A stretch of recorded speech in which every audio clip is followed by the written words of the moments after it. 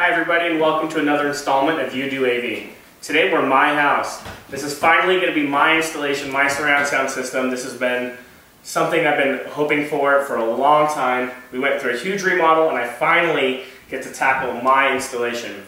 This has been something that we just put together temporarily, so we had TV during all the construction, but now finally I get to put the speakers up in my house.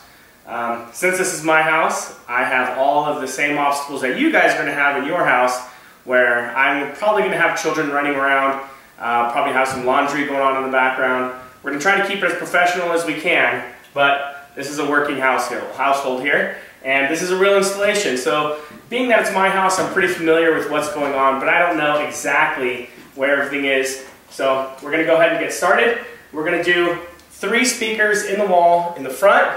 We're going to do 4 speakers in the ceiling for my sides, 2 for my sides, 2 for my backs. And with that, we're going to go ahead and get started. Step 1, we need to find out where all the studs are on this wall. Now this is the ideal situation where my TV is centered on this wall. We have a few rules that we need to go by when we're placing speakers, but there's kind of a fine line between making my perfect sounding system and having a system that my wife will be okay looking at. So I can't just go ahead and throw speakers up wherever I want to make sure that I get perfect sound. In the end, she has to be happy with it too to make sure that it looks okay. So I need to get a good balance between sound and also presentation. So to start off, we need to figure out exactly where our studs are on the wall so we can make sure that our speakers can be placed where we want them to go.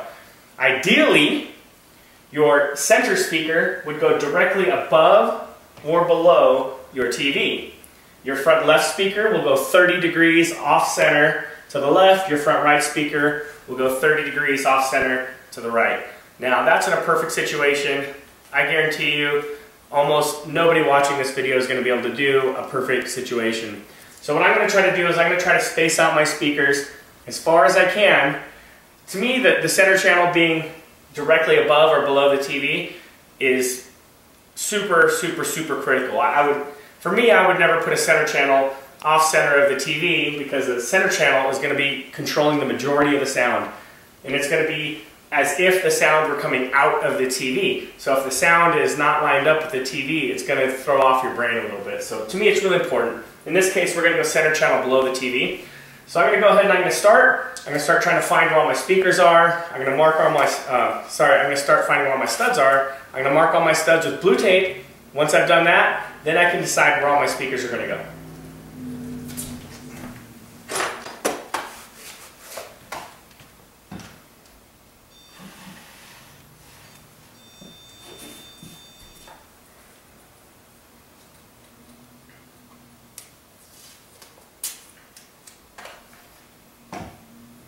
In a perfect world, speakers will be spaced about 16 inches on center apart, but you guys are going to find in your house they're not like that. They can be less than 16, that's fine, but code says 16 inches on center. If you have a steel framed house, you'll probably be finding something like 24 inches on center, 20 inches on center, I think they do.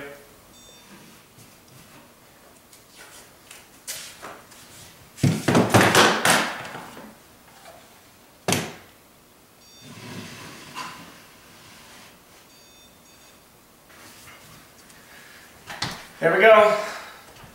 That's a pretty rough idea of where all my studs are in this wall.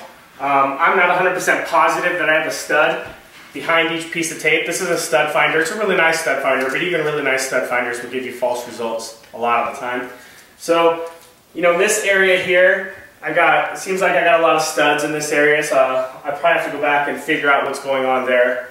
But for the most part, this is a good start. From here, we'll start taking some calculations, start figuring out where all my stuff is going to go. I'll mock it all up and get right back to you.